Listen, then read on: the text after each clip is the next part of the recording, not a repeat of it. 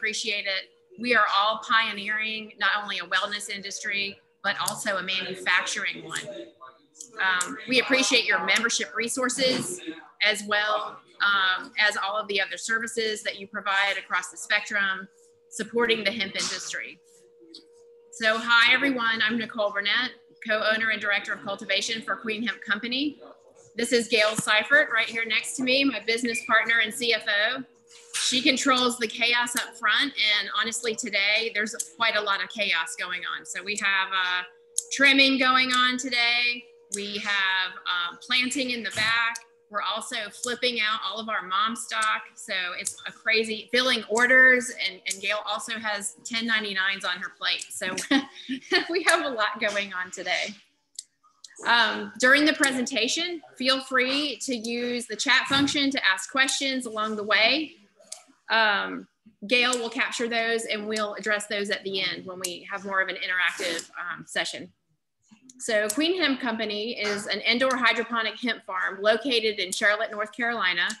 We have a diverse advisory board with both medical and legal professionals.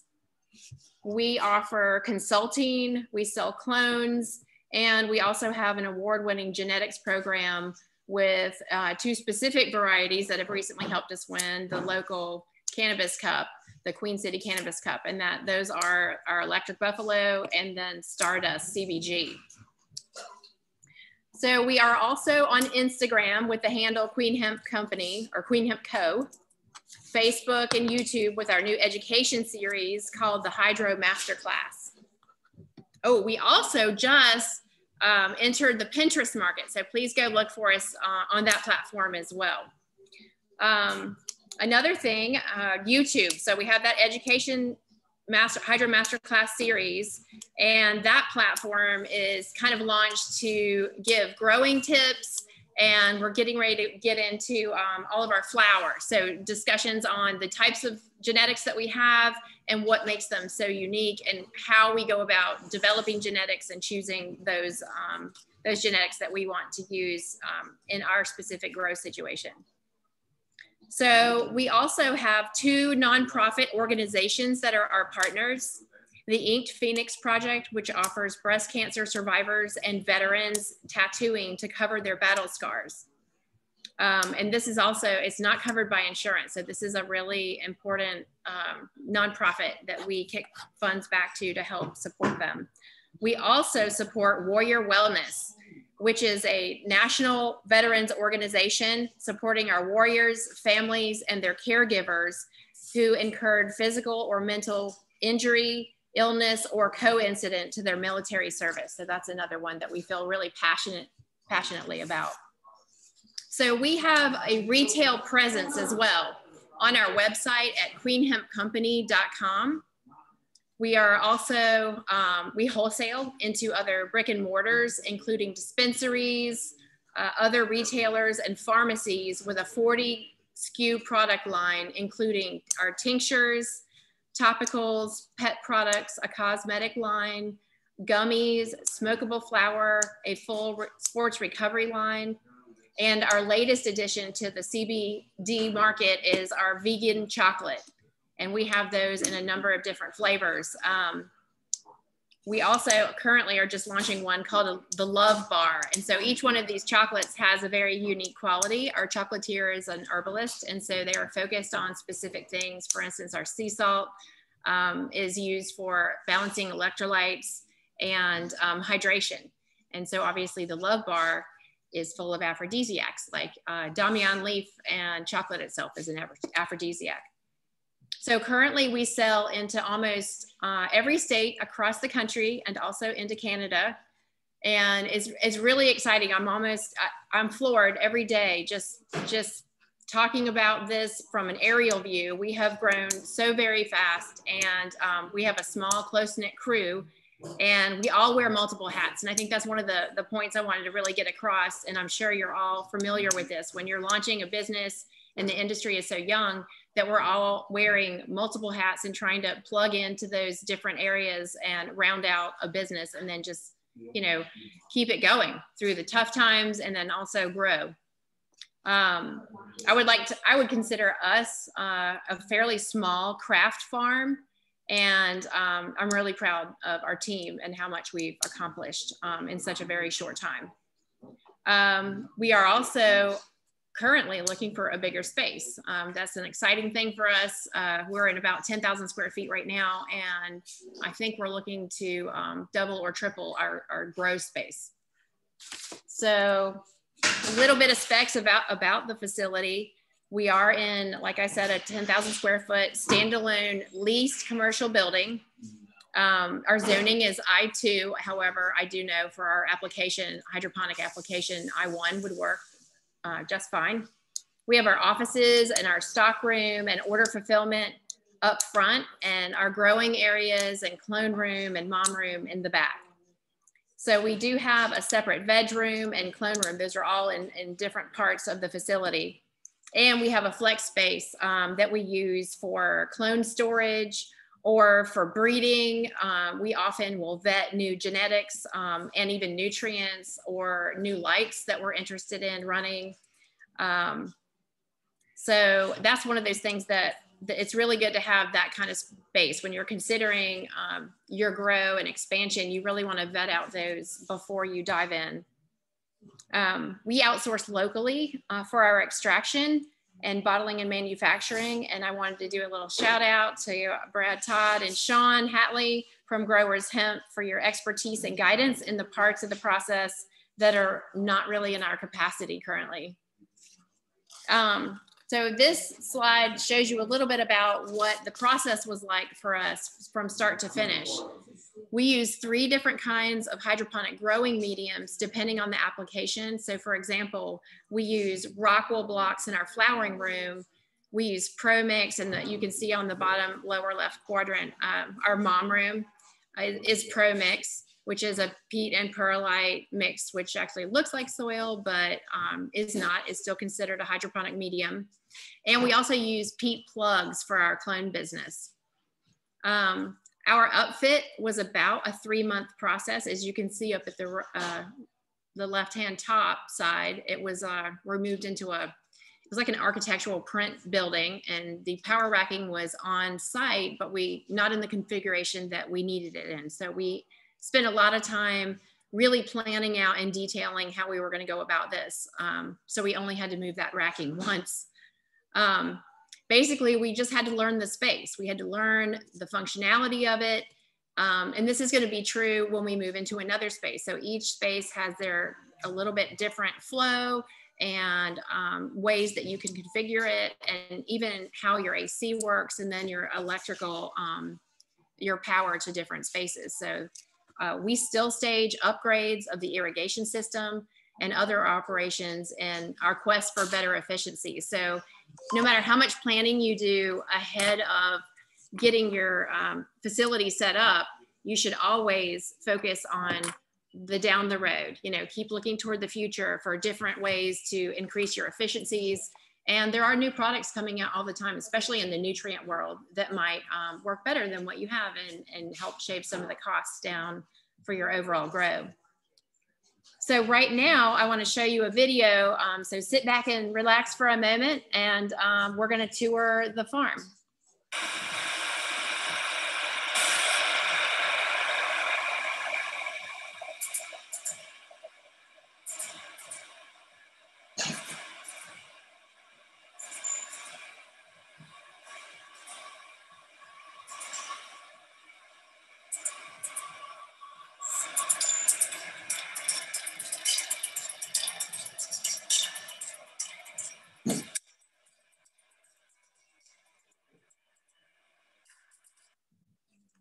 So that's literally what we're doing today, is dropping brand new blocks in, and those are the rock wool blocks that I spoke of, and getting the back prepared for another grow. So we have 1,450 grow sites, and we turn approximately 5 crops a year.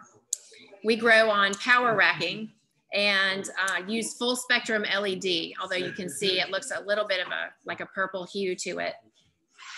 Here's an interesting side note that we small scale trial new irrigation and planting configurations all the time. So in some of the sections that we use these 4x8 trays, we might have 24 blocks, and then other ones we're running 32 blocks, just to test out our different configurations and see if we can get more density and more production out of the space that we're limited to by the size of those trays. So we're always honing operations and always trying to figure out our efficiencies for the space. And this is also true for the front of the house operations too. So we do have an online retail presence and trying to use the space in a multi-purpose kind of way, because it's also our marketing space. But also just procedures for fulfilling orders, for getting our manufacturing, what we need, our supply, so it's smooth. And that's one of those big challenges of a business. So first, a little bit about me. I cut my teeth on field growing for food production. And I also have experience with greenhouse grows, and I've been a hemp grower for about 20 years. So I'm also an avid grower of everything else. I've taken the Master Gardener class in Union County, as well as the Master Beekeepers class and many controlled environment agriculture classes. I owned and ran a small 14,000 site commercial leafy greens, microgreens, specialty lettuces business for 6 years prior to starting Queen Hemp Company. So I spent a lot of those years in local farmers markets and selling into high-end restaurants, and really learning how important it is to know your farmer and know where your food comes from. And then now this is also true in this application, where you need to know your wellness and where your wellness comes from. And that's one of those things where I think that I'm that I really do enjoy about the indoor application, because you can control all those variables. And when you do that, you're optimizing that plant's potential. The most valuable experience, though, of all for me has been teaching entomology. So that's the study of bugs. And that process of really learning the ins and outs of the good bugs and the bad bugs has really been helpful. And I tap into that knowledge every day on the farm. So in the indoor game, knowing your enemy is everything. And that's something that has served us well. And because, as you know, growing indoor it's not easier than outdoor. As a matter of fact, it's a lot harder. And one of those vulnerabilities is pest management, because you don't have those natural predators the way that you would if you were a true outdoor grower. So like I said, I'm here to tell you that indoor growing is way more difficult, and it's also more expensive. However, your product really by leaps and bounds is potentially better. So another interesting factor in the hemp growing world is that it does matter what variety you grow and under what conditions. And what I mean by that is most outdoor varieties are fine for indoor application, but not necessarily the other way around. For example, Bayox, which is a 50-50 indica sativa hybrid, which is a great performer for both indoor and outdoor applications. And we've had success with that. And I know a lot of our outdoor friends and farmers also have excellent production from that particular variety. AC/DC, on the other hand, is geared more for indoor and greenhouse production rather than outdoor. So that's something that people need to just really make sure and vet your genetics provider. And for those solid performers for your growing environment. A lot of people don't realize how important it is to talk with your clone provider and tell them exactly how you're growing, so that they get a good understanding of what kind of varieties you're looking for, and even what kind of lights you're using. All of those make a difference. All those variables make a huge difference. So for an indoor grow operation, the lights also matter. What you use to veg under, what lights you're using for your flowering. We have two different types of lights that we use. We use HPS lights for our mom room. And then, like I said, the full spectrum LED. And currently we're actually trialing out some CMHs, ceramic metal halides for our flowering for this run. So every light combination, every varietal that you're using, and even your feeding schedules are all different variables that can affect your grow. And one other key thing to remember, that those environmental factors like light intensity and your heat, those are also some things that can potentially be stressors for plants and cause the THC to pop. So that's another one of the things that people don't think about when they're considering the variables and what they need to bring in to kind of control some of those factors. So this slide points to the fact that hemp has been around for an extremely long time. In fact, it dates back to 8,000 BCE. Hemp has been used for centuries in many different cultures around the world as food, as medicine, and clothing and materials. I love this particular historical fact that in 1938, the magazine Popular Mechanics detailed 25,000 different uses for industrial hemp. So it's one of the ancient crops that today is being recognized again for its diversity and use of new wellness applications. Although that being said, I just saw a clip of a company out of Severville, and they're using hemp fiber to make flooring. So that's really exciting. So across industry, hemp is really relevant again, and that's super exciting.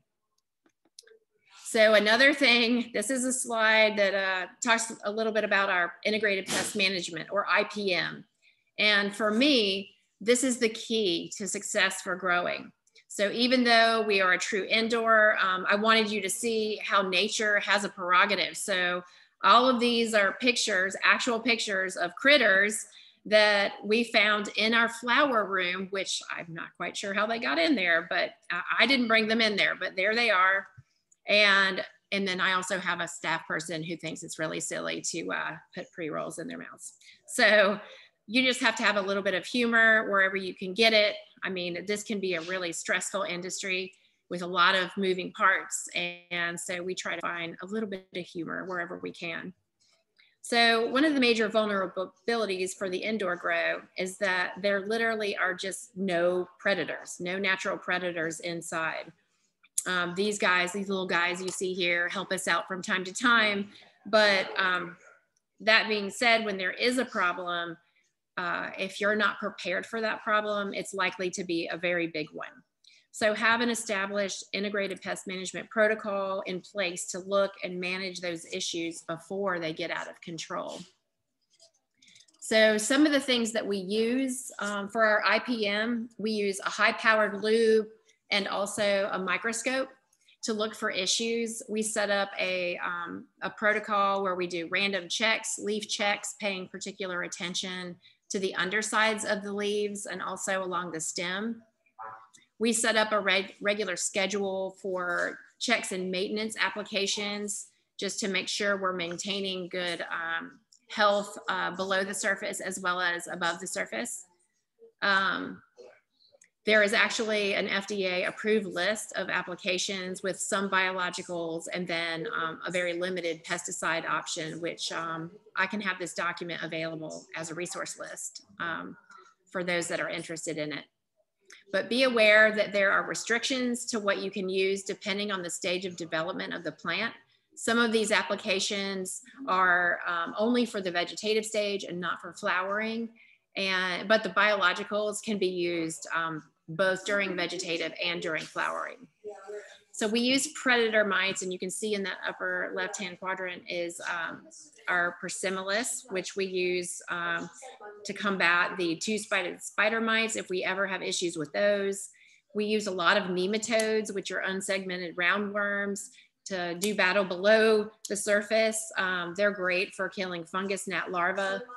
We also use an entomopathogenic fungi, which is an application that is for aphids. So it's actually a fungus that's in liquid form that you put on your plants. You just do a root drench or even a foliar drench, and it attacks soft-bodied stages of development. So well, the specific name of it is Beruvia bassianea.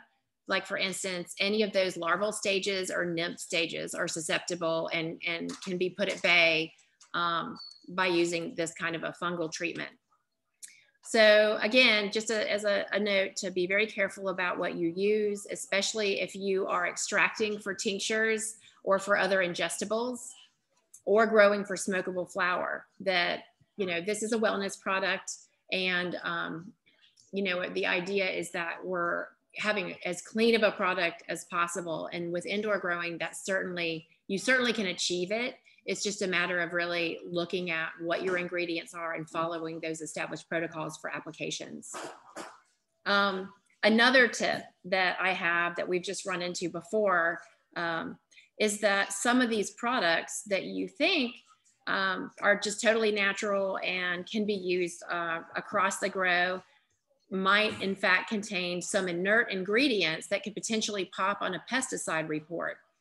For example, sulfur is one of those ones that, and it depends on the brand, but sometimes there could be an inert ingredient that would, it actually looks like it's a synergist, so, or a surfactant. It's one of those things that helps bond that particular material or the compound to the plant.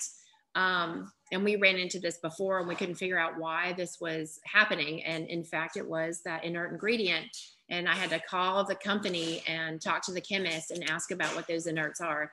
So if you're looking for a 100% clean pesticide report, it would be in your best interest to really vet all those inert ingredients in addition to whatever is listed on that, on their list. So this is a picture of after harvest, how we dry. Drying and curing is one of those really important parts of the process. We do that on site. We literally hang up trellising in between the rows. And to me, this is another one of those difference makers in the quality of your final product, because, and it will affect the price you can get too. So you can have beautiful outdoor grown or even indoor grown product, but then if you also don't have good practice in place for your drying, that really will affect your bottom line. And as you know, so indoor growing is so much more expensive that it's really important to maximize the price you're getting, the dollar amount that you're getting for the pounds. So reset is what we do when we clean everything out. We harvest, we get rid of the blocks, we have to scrub everything down, including the walls and the floors. It's probably one of the more stressful times in our rotation of what we do on the farm. And it's very labor intensive. To keep our timeline of rotation, we have to reset, sterilize, cleaning, replanting, all within about a 3 to 5 day window. So this also means that we're having to pull clones on that schedule so that they're then ready to plant and go in. Meanwhile, there's that job of trimming and weighing and packaging to sell the crop at hand. So it's just a lot of moving parts that we are constantly trying to tweak our efficiencies and get our crews together to help us manage all that. So this picture kind of shows from harvest. There's Gail and myself sitting there after one of our first harvests, and then what it looks like green. So at the top, you can see our different varieties that we have and the material that's just been cut. And then at the bottom, you see our stardust that's been jarred up for sale. So that's one of those important things. Having your distribution channels set up ahead of harvest is key. So, I mean, keep in mind that getting that top dollar of flour also means that you have to have all the bells and whistles. So it has to look top shelf and it has to be 100% clean, because most buyers expect all those current labs, pesticides, mycos, residuals, all of those tests run, as well as a cannabinoid report, and then also a potency lab also done. So thankfully, we built up a really good group of willing trimmers. That's a special art, people that really enjoy trimming and can do it well. So if you've ever had to do this, you know that's a labor intensive process. Trying to teach someone how to do it if they're not, you know, used to doing it can be a little bit tricky, and you can really lose a lot of your bottom line with people that are inexperienced, that don't know what they're doing. So you kind of want the quality job of a bonsai artist on a dime budget, if that's even possible. So here's a little video. We have super fast trimmers, and they are, yeah, it's a long process. Our trimming takes roughly a couple weeks. So, and it's, you know, you also have to clean your scissors and have all your gloves and everything ready to go. Which was a challenge during COVID. Oh, it's been a major challenge during COVID. We couldn't get alcohol, so we had to use bring in vodka. Basically, to clean everything. Like 90 proof vodka, just to bridge the gap between the isopropyl supply and demand issues. So capital investment, that's what this slide is all about. That's where the rubber meets the road. You would think that distribution channels should be the very last thing that you need to worry about. And initially, when I created this slide, that was at the far right, or the back end. And then I looked at that, you know, and I said, honestly, that's the first thing you need to consider. It is the very first priority. This is true for whatever your form or your end goal is. Like if it's product or biomass, smokable flower, you need to have detailed who is buying it. So I know this slide is especially dense, so you want to have some fun again and do a little challenge. And so let's see, if you would like to use the chat function and guess our monthly electric bill, that would be great. The closest guess, we're gonna have you guys win one of our love bars. Yeah, one of our 100 milligram love bars. So make sure you put your first and last name to your guess, and that will be what you're guessing is our electric bill on a monthly basis. So also keep in mind that the market for product, especially the smokable flower market, is a little volatile. It's a commodity. So there are certain times of the year where the market is flooded, and that there's a lot of product out there, and you can expect to see a dip in the pricing.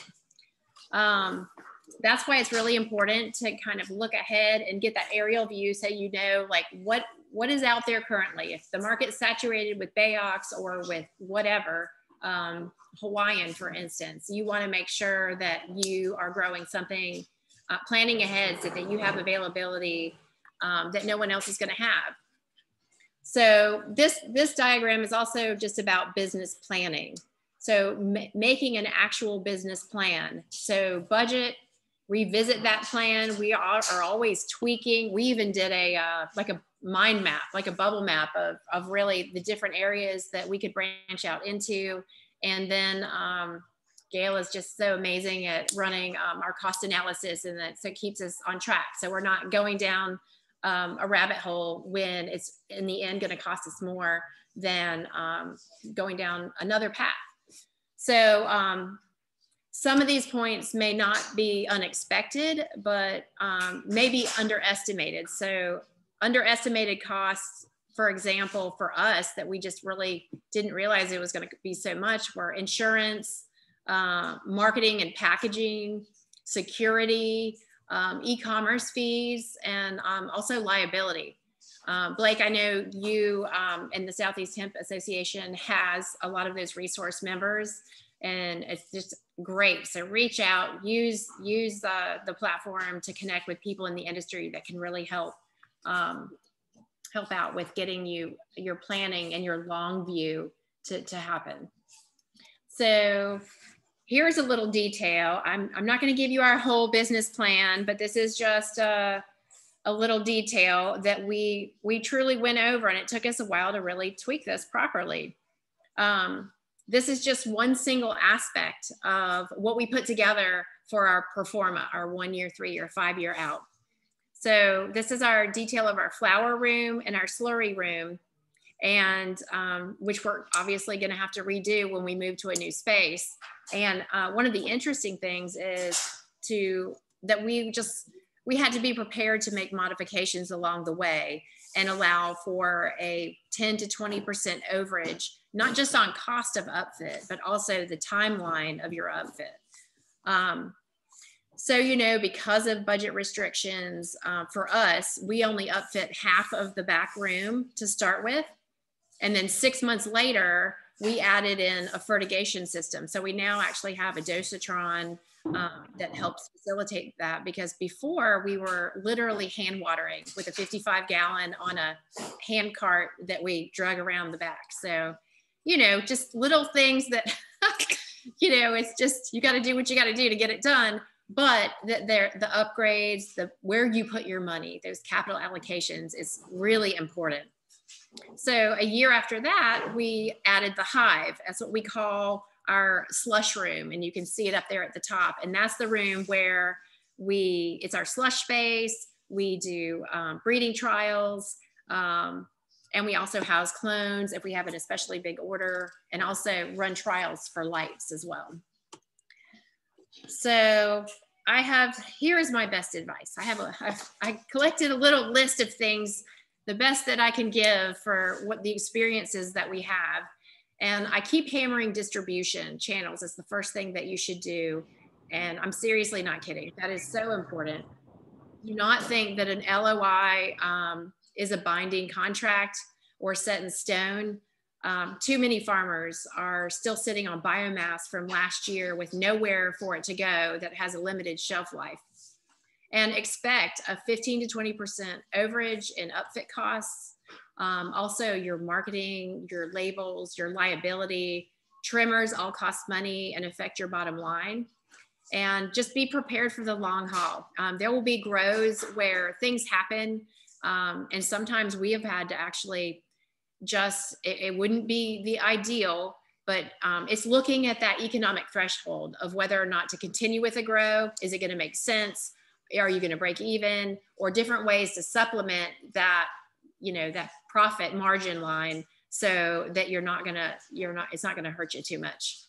So give yourself time to test grow all of your genetics before you commit to a full grow. That's one thing that I think has really served us well, because not all of those genetics perform the way you would think indoors versus outdoors, and yields especially.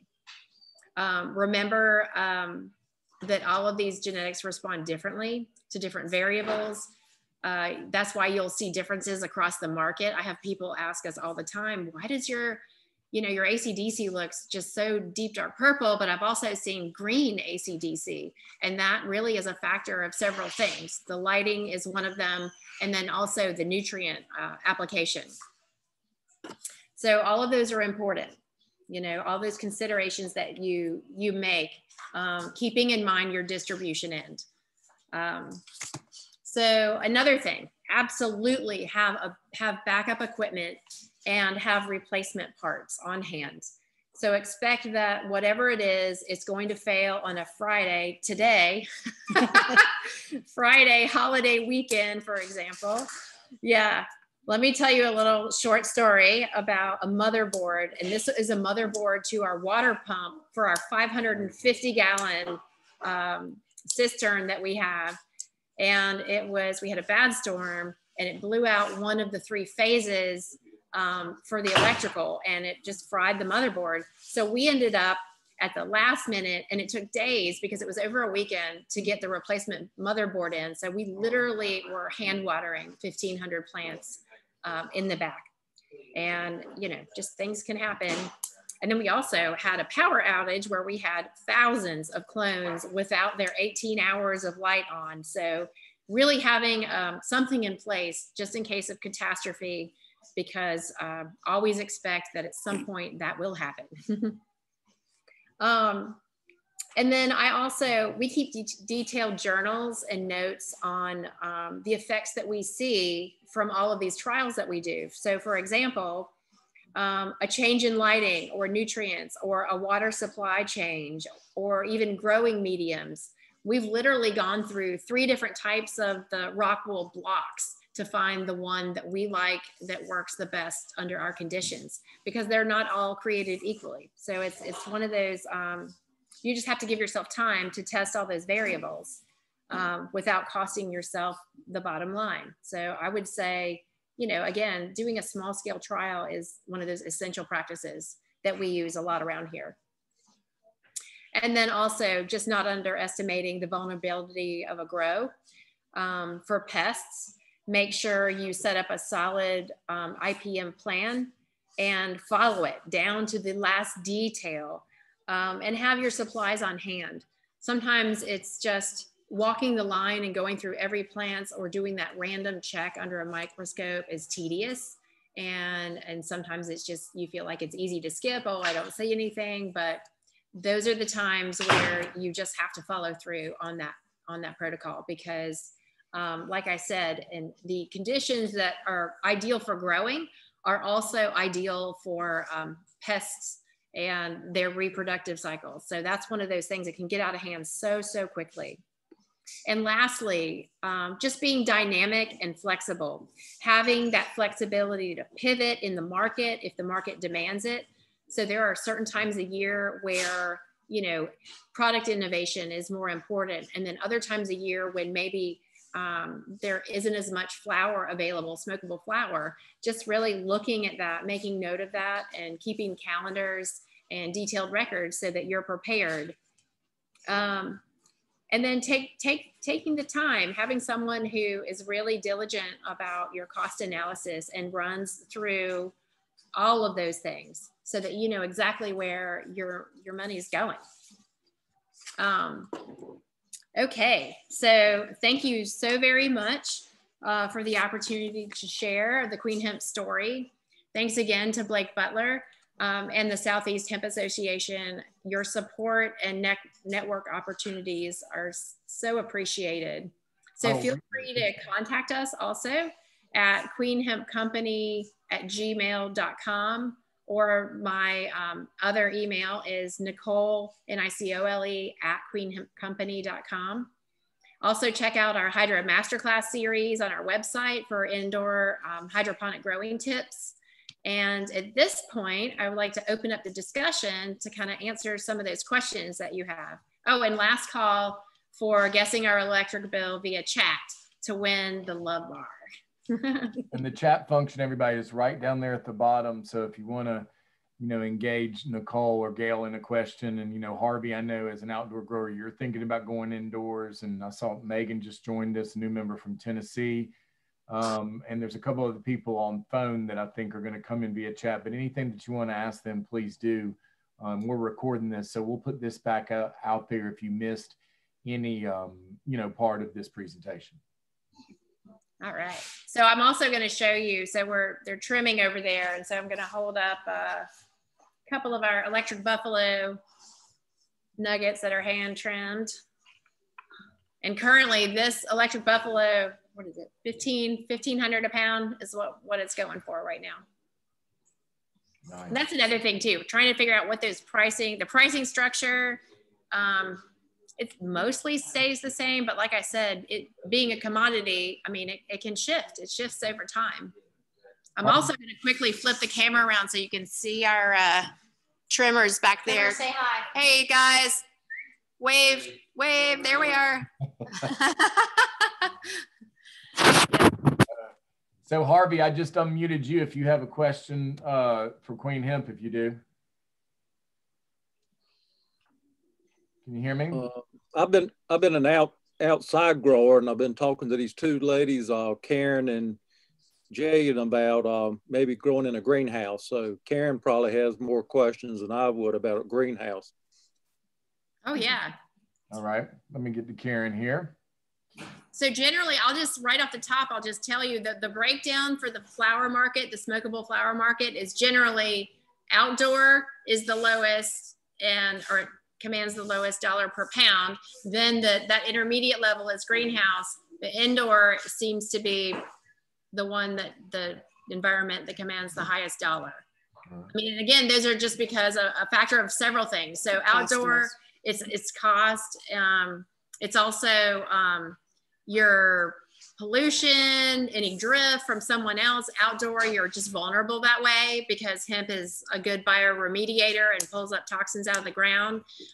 Greenhouse, you can kind of control that a little bit more depending on what medium you're using.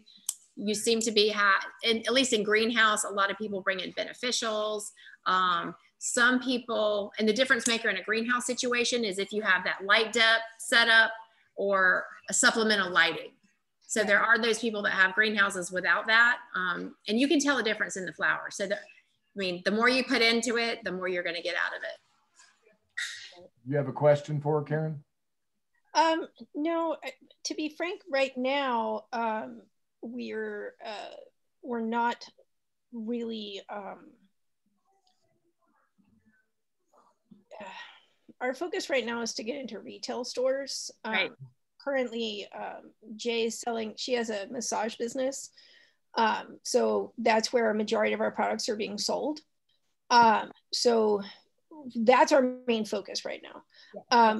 Our long-term focus would, our long-term plan is to grow our own flower so that we can control everything. Okay. That's what we did as well. You just got to figure out what's in your wheelhouse.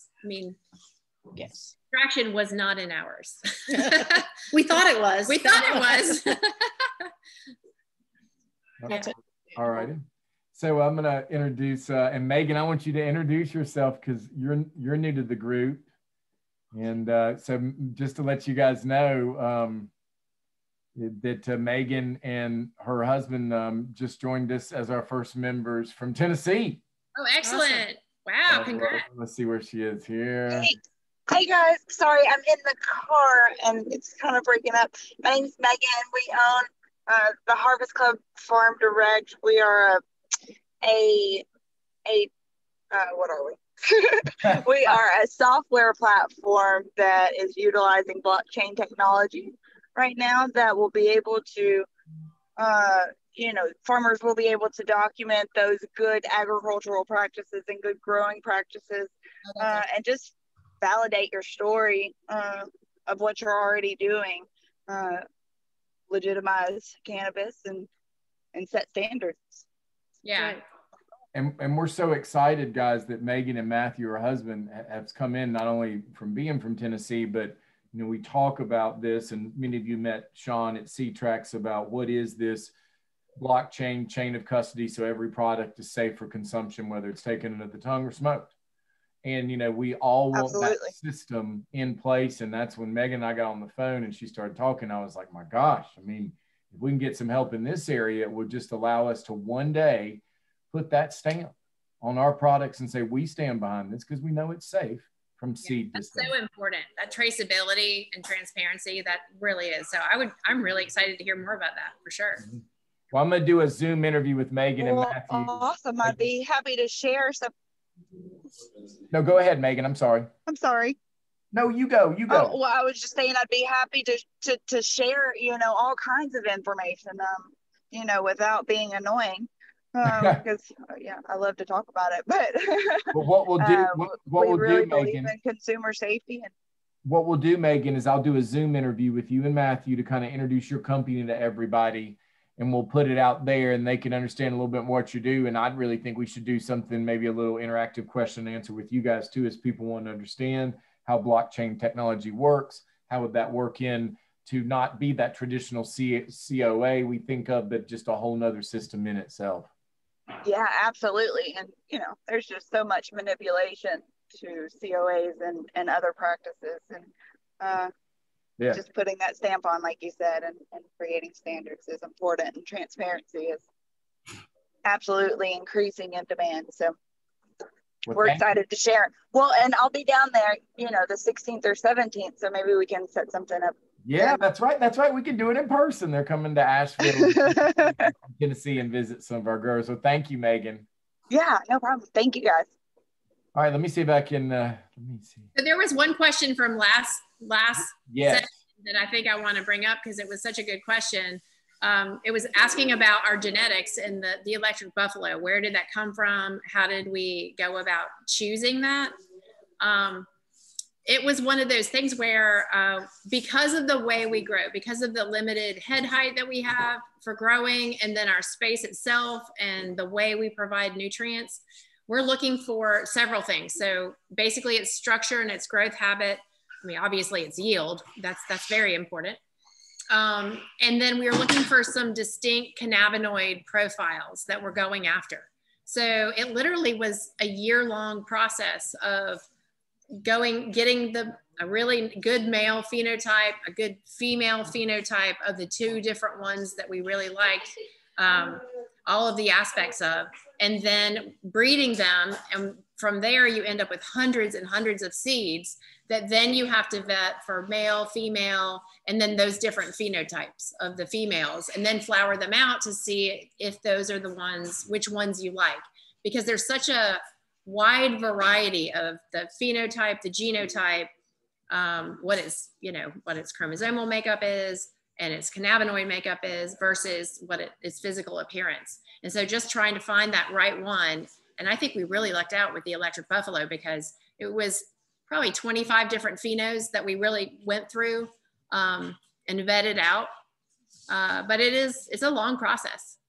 And also the market. So if you have like a process that takes a year, but then the market changes. I mean, it's just really hard to keep up with everything. It's a good thing because the industry is just so dynamic, but planning for the security of that is often really hard to do. Nicole, one of our guys that was on the phone that had to leave just texted me and wants to know how important you guys think it is to be a USDA organic grower, to be GAP certified. I mean, all our growers are starting to wonder, like, how important is that to start moving in that direction? So I honestly, now I would be interested to hear some guidance from some other industries that are connected with this one.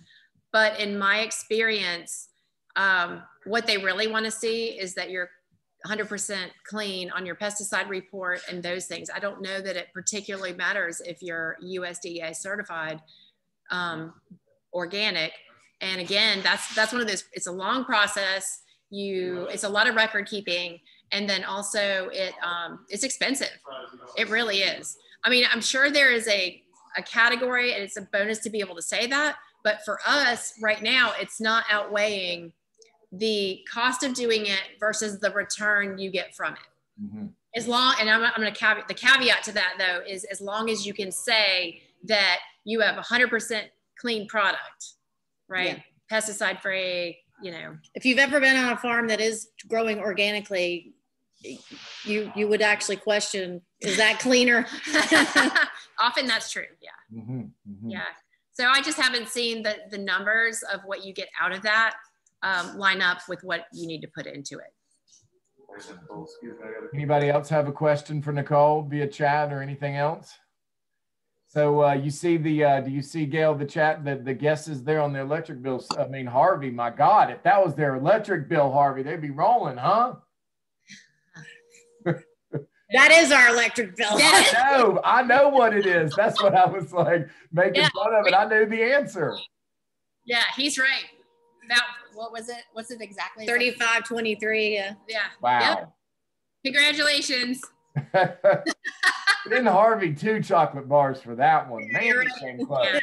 Yeah. I thought for a second, did he see my email or text to you guys or whatever? I said, like, hey, I know the answer. And then I realized it didn't reveal the figure, but Harvey, nice guess there. Yeah, right on the money.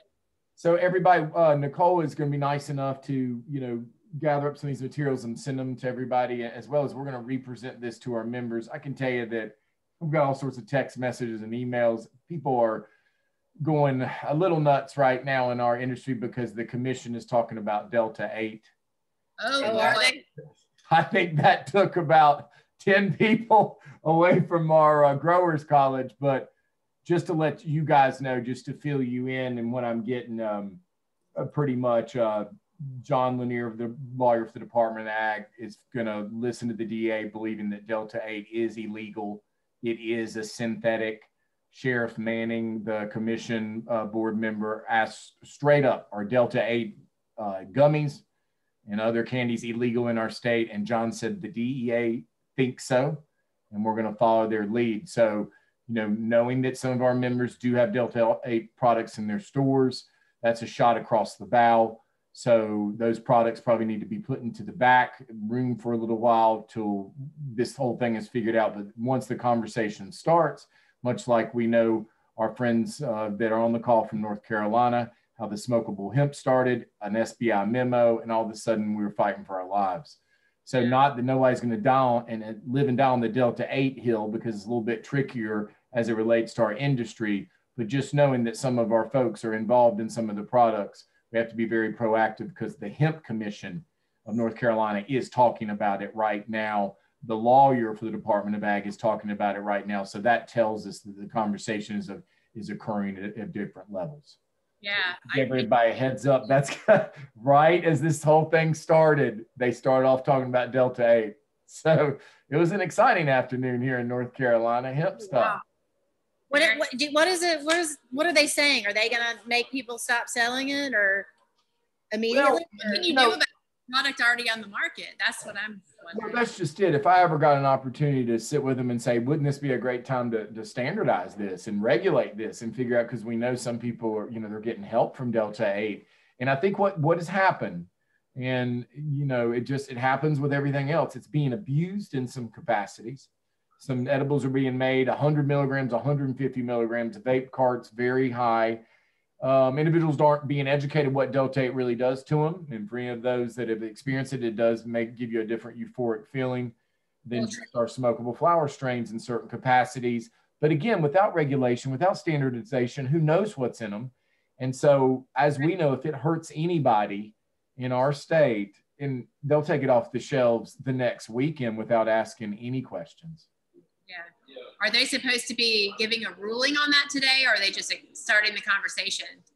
Well, I think they're starting the conversation. I listened in to a law enforcement call last week trying to understand, were they talking about it? I've had multiple calls of the concern about THC being in the package, on the packaging. I mean, guys, if you think about it, the silliest thing we've done with Delta 8, if people want to protect, is putting THC on all the packaging, because law enforcement. I'm really shocked to see that. They walk by the store and they say, well, how can they put THC on it if there's not THC in it? Oh, it's a synthetic THC. It's okay. It's not illegal. That's the worst thing to say to any sheriff. Like, what? So to make a long story short, enough of those have got back down to Raleigh. That's got back to the commission. What does that relate to in hemp? It's a very kind of far-fetched way to be related to hemp, but at the same time, I think that we do know it's helping people. We do know it has that natural relief. So I don't know whether we can remove the bad actors quick enough, to protect it. So what we can do proactively, as you know, is reach out to our members and say, hey, we sense some unrest. And the way they do it in North Carolina is they just come and take it off the shelves. Yeah. So just know that we might have to put it in the back room. And I think that's some of the value of being part of a, association is being able to, share information like that when we know it. You got something to add, Megan? No. Oh, Is this North Carolina only, Blake? That's North Carolina only right now. Okay. It's just that we've honestly, Megan, we have such a strong smokable flower market. It's about 70% of our hemp market right now.